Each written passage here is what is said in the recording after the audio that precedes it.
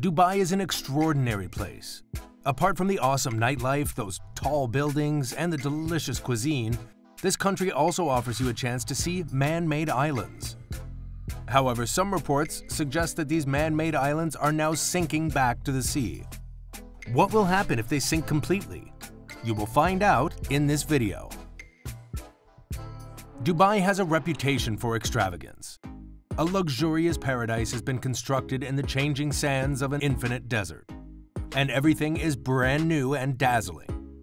But years previous, they undertook something so extravagant that it dwarfed everything else, including the Burj Khalifa, the sparkling waterfalls, and all the gold-plated Lamborghinis.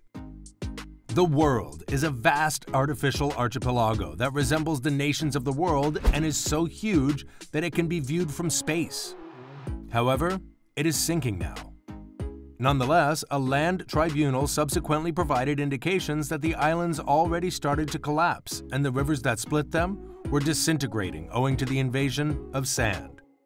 The islands were constructed with displaced sand scooped up from the deepest part of the ocean. The world's creators had lofty goals. They were initially intended to be filled with hotels and expensive residences that would only be available to the very wealthy. The territories of the world, reachable only by watercraft, i.e. mega yacht, were auctioned off to the wealthy elite.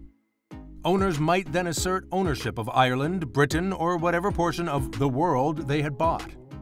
The developer Nakheel claims that before word of the islands falling into the water started to circulate, almost 70% of such 300 islands had already been sold. The majority of the development has now been stopped on all but several of the islands. However, Greenland is still being built. This collection of archipelagos was doomed, according to the maritime firm Penguin Marine. For safety reasons, the business that was in charge of providing logistical and transportation services towards the island frequently recorded assessments. The primary cause of this was the gradual return of the sand used to create the 300 archipelagos, which were dug up from the seabed. The waves of the Persian Gulf began to rise, and the islands were starting to vanish, according to a photo obtained from the space station in February 2010.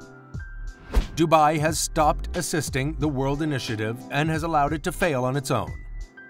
Since spilling billions and billions of sand into the sea on the upper edge of aquatic life isn't precisely regarded as environmentally acceptable or viable, the situation is very different now than it was 2 decades ago. For this purpose, Dubai has most likely made the correct call by forsaking any additional sand compacting development that would have been required to finish some of these initiatives. You can see what is on this page. We're discussing island ventures like Nakheel Properties. The Dubai waterfront project, according to the operator of all these archipelagos, has merely been converted into a long mission. When asked if they have some intentions for the future, they responded that they don't understand what to do about the islands because there isn't anything that can be built on them. You'll expect a suitable story with the adventurous islands. Although the sand watching has indeed been finished to this very day, only one of the archipelagos has been established. This is because a large number of the sand retching is still not finished, and since that's now been removed from the equation, Nakheel Properties do not have many choices. The island of Upernavik, although most of the islands have been left as dunes, a project titled The Heart of Europe is currently being built there that would populate 6 of the world's largest islands with resorts, mills, and castles. It was designed to intend to support the project and primarily served as an upper portion to much more easily encourage investment in the project. The project is estimated to cost $5 billion when it is finished in 2023 and is intended to imitate the architectural style of some of the most famous European cities such as Monaco and Venice. Remarkably, the Declining Group, a European real estate firm with Austrian roots, is not the company behind such a project. As you may recall, Dubai is unable to add more sand to the ocean, so to prevent this project from failing, Dubai had to find a different way to utilize these dunes. As a result, Deira Islands were created. But what about Palmyra, which doesn't imitate that anywhere close to a palm it was intended to look like? Well, as you may recall, Dubai is unable to add more sand to the ocean.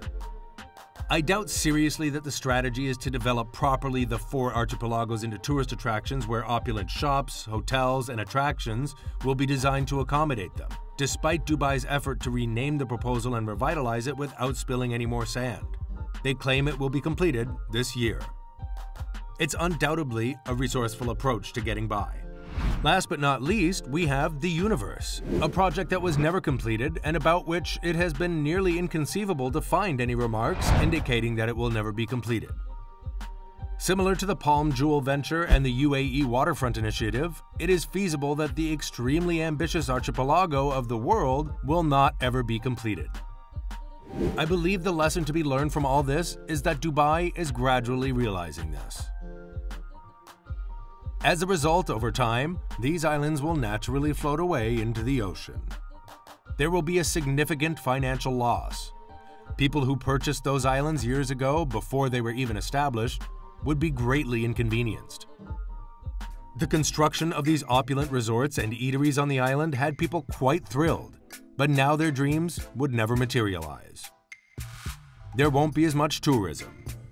If this project had been completed, tourism would have been extremely high. The economy would have benefited greatly from that. But without tourism, the economy won't grow. However, new construction is starting. Joseph Kleindienst of the real estate firm Kleindienst wishes to make it snow in the heart of Europe all year long in an interview with The Guardian. The heart of Europe, which spans 6 archipelagos on the world in Dubai, is described as a first-of-its-kind spectacular hospitality project, with each island drawing inspiration from a few of Europe's most intriguing locales, according to the Kleindienst website. Plans include Swiss chalets, Austrian palaces, and Russian mansions. According to Kleindienst, the construction will be completed in preparation for Expo 2020 in Dubai. In a country like Dubai, where wintertime highs rarely fall below 57 degrees Fahrenheit, snow is a distant fantasy. To efficiently create an outside climate-controlled environment, property developer the Kleindienst Group plans to make it snow and rain on Dubai's artificial The World Islands archipelago. This goal has already started to take shape thanks to a test snowman that was constructed using snow created by sophisticated equipment. That's all for today's video, and thanks for watching it. If you liked it, don't forget to give this video a thumbs up and share it with your friends. And before you leave, make sure you subscribe to this channel if you haven't already done so, and turn on notifications to never miss any updates. I will see you in the next video. Take care and stay tuned.